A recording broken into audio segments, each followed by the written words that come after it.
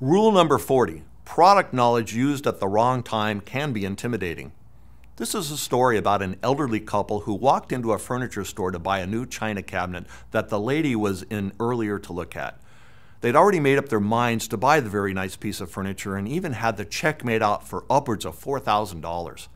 The lady hands the check to one of the salespeople on the floor and says to him, "We'll take the one over there. Please deliver it by Saturday," as she points to the beautiful, well-made piece.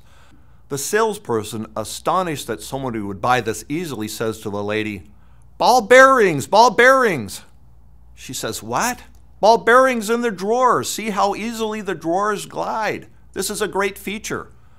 The lady takes the check back out of the salesman's hand and begins to walk out of the store, shaking her head in disgust. The salesman says, "What's wrong? Don't you want this beautiful piece of furniture anymore?" The lady says, "It's the ball bearings, the ball bearings. When I was a little girl, I accidentally swallowed one and almost died." Moral of the story, don't oversell.